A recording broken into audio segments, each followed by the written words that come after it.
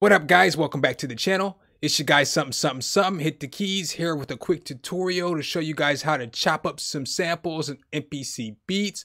I'm going to show you guys a couple of different ways. So make sure if you guys like this content that you drop a whole elbow on that like button, you subscribe and hit that notification bell so every time we bring a new video, you can be the first to know. But let's go.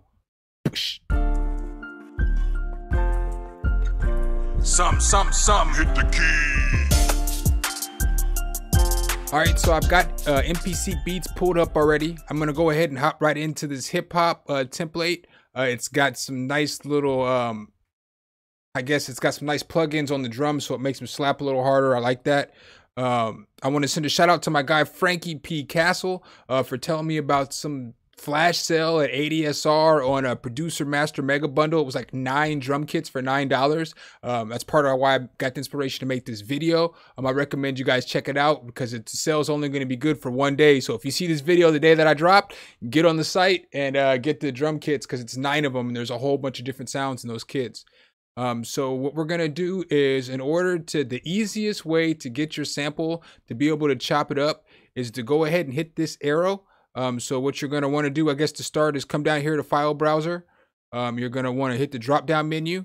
You're going to want to hit Desktop, and then you're going to want to find wherever you have your drum kits at. I have these just on the actual desktop, Producer Master Bundle.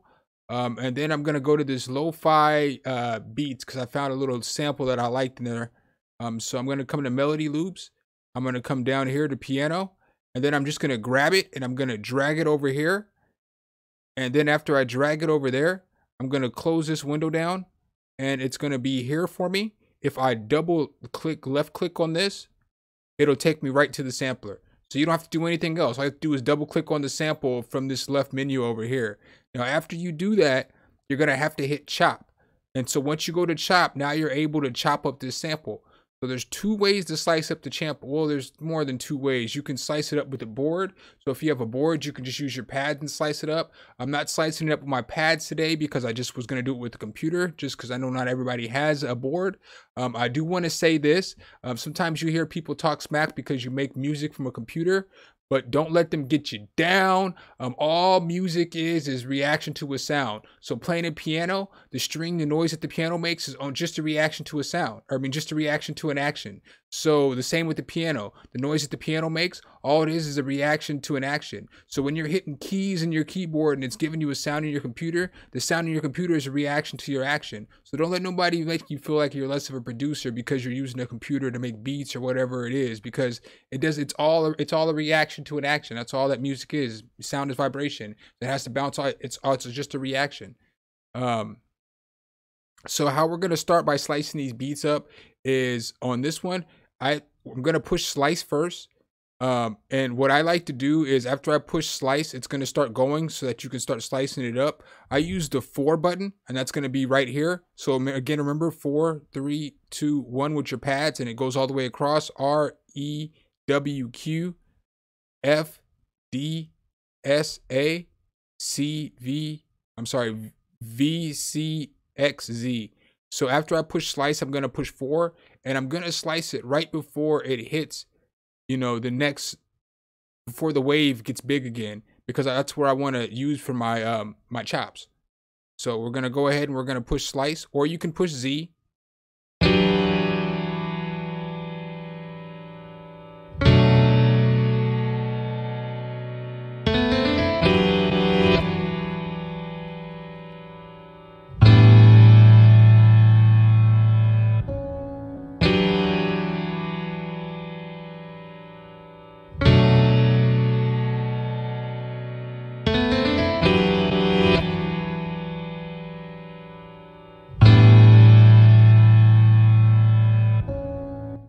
So that's the sample we're going to use. The reason I didn't finish chopping these up is because I wanted to show you another way to chop samples. So you'll see once you're in this screen, there's a little arrow. And all you have to do is left click on the arrow, and you can also chop up the samples that way. So it gives you a few different ways to chop the samples, which is neat, you know. And especially once you've been doing this for a while, you know where you're going to chop, because you're going to chop right before the wave gets big. So now what we want to do is we want to come over here to this arrow and we want to make the screen bigger, because we want to chop the actual sample right before, you know, we don't want to leave this space right here. We want the chop to be instantaneously. So we want the chop to play as soon as we push the button. We don't want there to be any space in there.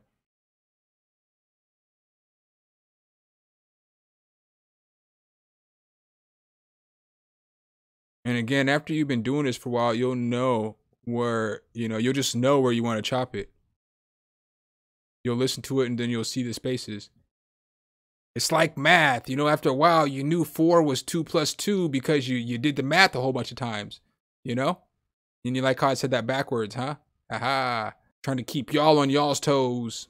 All right, so now that I have all those ready to go, what I'm gonna do next is I'm gonna tap all the buttons to make sure they go instantaneously.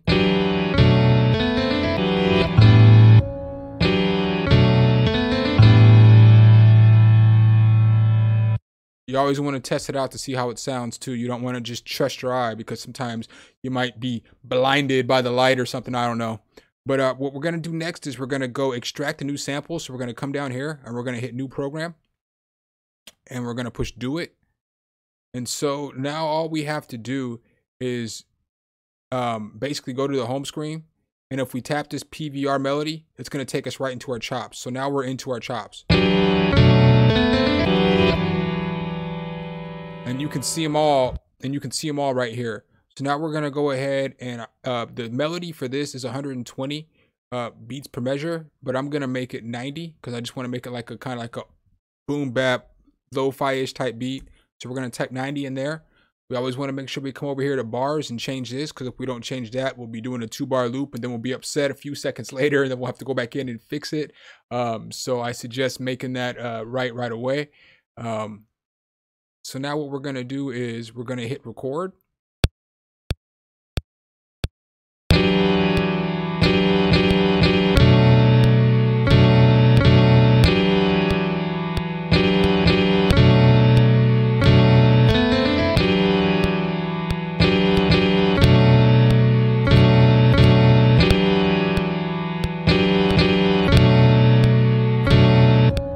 All right, so then this is just basically what we're going to run with for the sample.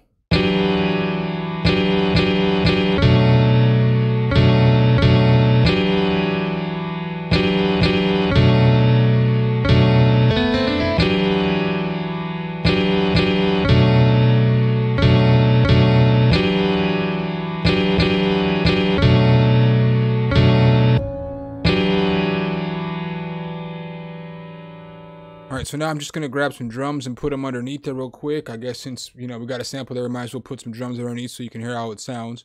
But again, it's just that easy. It's that easy to chop up some samples. And then all you gotta do is put some chords of some shape underneath it, or pad or something like that. You know, maybe some bird noises, some saturated tape noises in the background so it sounds like it's lo-fi. I mean, you can do so much, you know. But we're just going to go back to that same drum kit, and we're going to go to the one shots. We'll find some kind of kick. I want to make sure that I have it on the right view, because I'm just going to go to where the drums are at, and I'm just going to drop it over here. So it's drag and drop like that.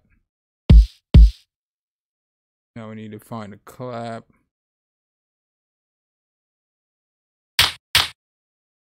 Go with the first one.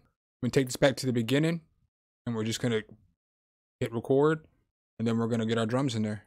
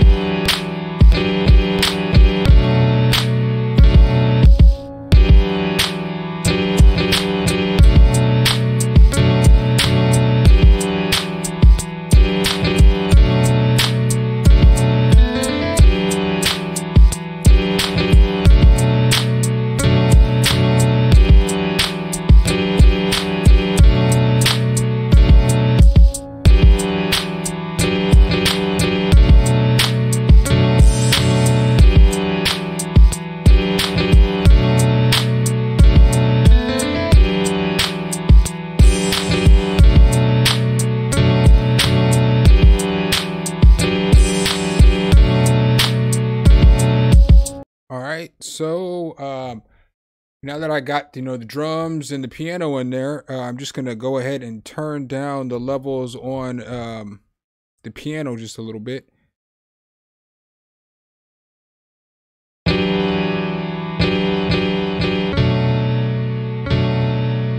And other things that you can do to even make it sound more piano-ish is that you know, or sample-ish, is that you can go in and you can throw isotope vinyl or mishby or tape cassette 2 on there, and that'll give it more of you know, like an old vintage sampled sound.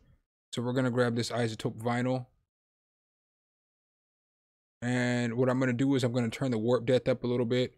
I'm gonna turn the wear up a little bit, and then I'm gonna turn this amount up. And so you can see, you can hear the noise that the plugin already just makes itself, and that's just to give it the sound of like an old record playing.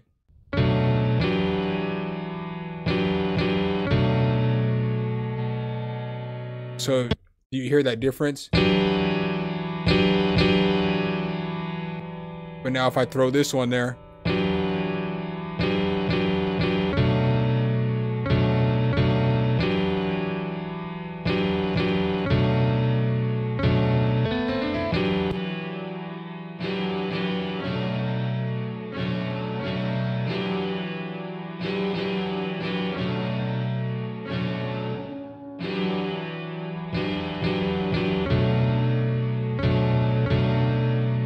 now it sounds like it's an old warped tape, but that's dope, you know? Sounds good. And so, you know, basically that's how you're gonna chop a sample though, you know, and then you can put pads underneath. So if you want, you can. All right, so I adjust the levels a little bit, and then this is basically what it sounds like, you know, just basically with that sample and some drums.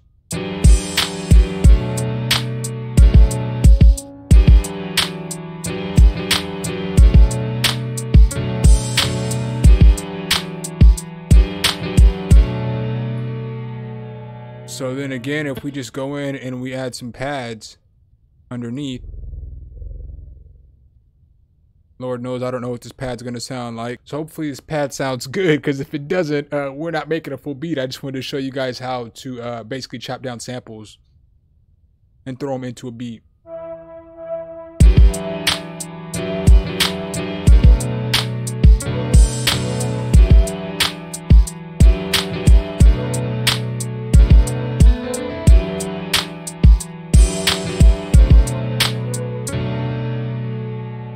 All right, so we're just gonna record that in there real quick.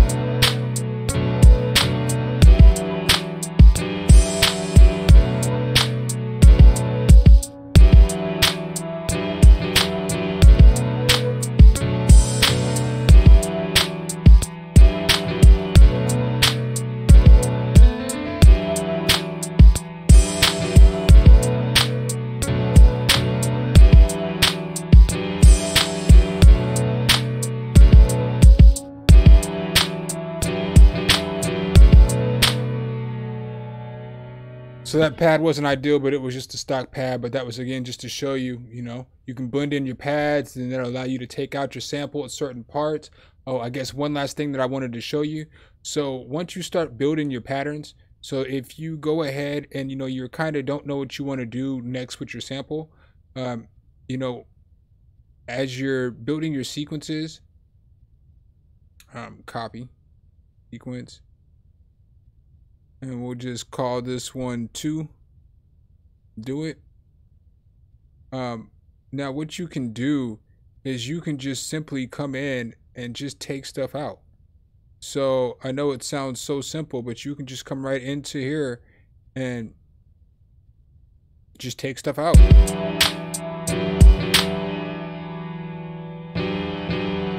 So, you know, you can take that out. You can take that out. You know, now you got your, you know, basically your bridge, and you can just take out certain parts.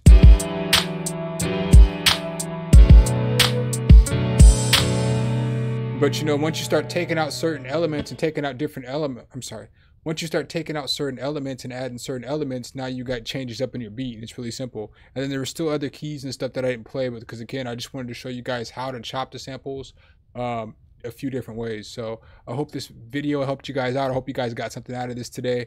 If you guys did, make sure you like, you subscribe, and hit that notification bell, and we'll be back with another one. Peace. All right, guys and gals, thanks for watching the video. Make sure you hit the subscribe and like button.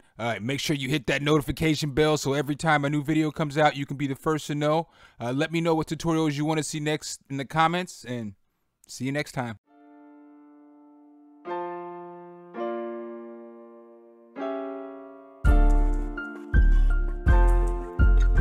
Some, hit the key.